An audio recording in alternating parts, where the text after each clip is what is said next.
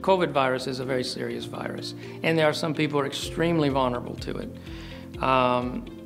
The older you are, the more vulnerable you are. And I took the vaccine when it was available through the medical staff, and gladly took it because I'm in a medical facility. I'm exposed to the virus probably a great deal more than some of the population. I wasn't afraid of it. I know that the science is there. This vaccine is not brand new. The technology for this type of vaccination has existed for over a decade.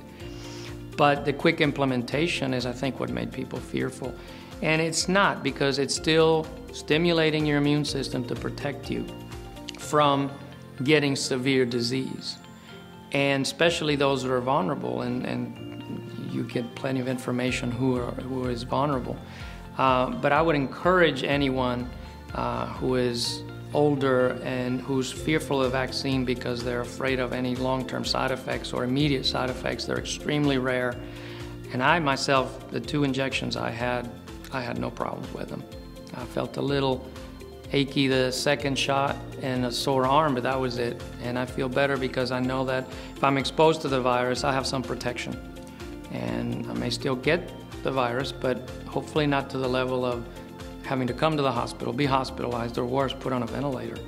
And that's to me, if you can avoid doing that by getting the vaccine, it's worth it, well worth it.